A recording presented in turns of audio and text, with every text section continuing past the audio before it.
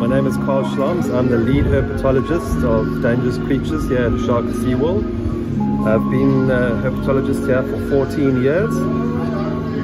And this is Murdoch, a black-throated rock monitor that's giving me some love here. Okay, so this is Steve. Steve is a northern blue-tongued skink. I don't know if you can see his tongue. Oh, he's not doing it now, but he's got a blue tongue. That's basically why they're called blue-tongued skinks. It's from northern Australia. Beautiful little lizard.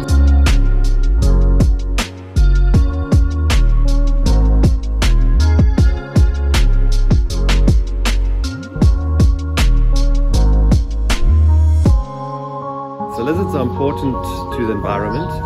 They form part of the food chain. They are eaten by snakes, they are eaten by birds of prey, as well as they eat a lot of insects that we often don't like roaches, things like that. Something like this will actually even eat a small mouse. They are quite predatory and they will eat small mice, chickens, not this particular one, but your monitor lizards, things like that. They will eat chicken eggs. This is a white-throated rock monitor. This particular one was actually rescued from a garage in North Coast Road in Durban. He was found in the garage.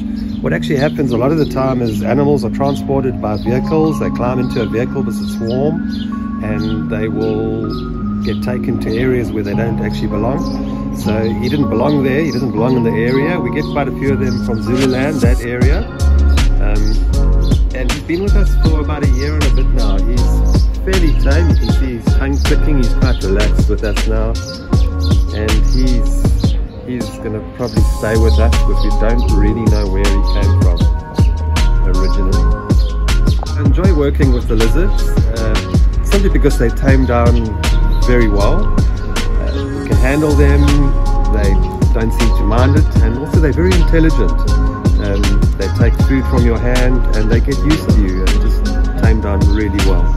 So this is a Nile monitor. Nile monitors occur close to water systems. They love being around water.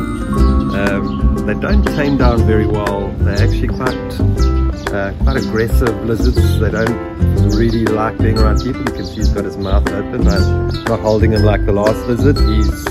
He will bite me if he gets a chance, and they use their long tail to also whip. Very common around dams, water systems. These guys eat fish, crabs, small rodents, birds, fledgling birds, and they grow quite big. They grow up to 6 foot, so they become really large lizards.